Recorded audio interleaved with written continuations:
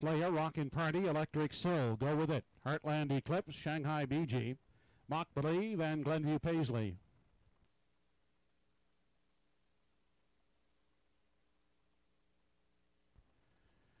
They're off and pacing. Shanghai BG will get the first call. Away quickly down at the rail. That is Giant Slayer driving out second. Electric Sill on the limb third. Then Rockin' Party out the inside. Gets away in the 4 spot. Finding room at the rail in 5. That is Go With It.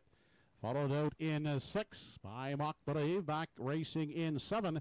As they race into the backstretch for time 1 is Glenview Paisley. And after the tardy start at the back, that's Heartland Eclipse.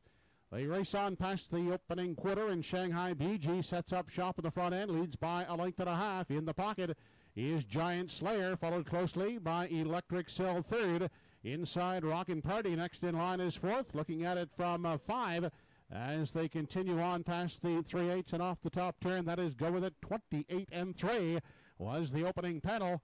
They race into the stretch now as they near the halfway point. And up front, continuing to chart the path, Shanghai BG on the front end.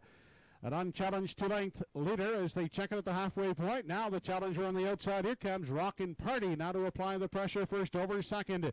Inside racing third as they dip into the lower turn. That is Giant Slayer. Gapped in the cover. Second over. Traveling 4th is Go With It. 5th on the inside as they head down the backstretch for the final time.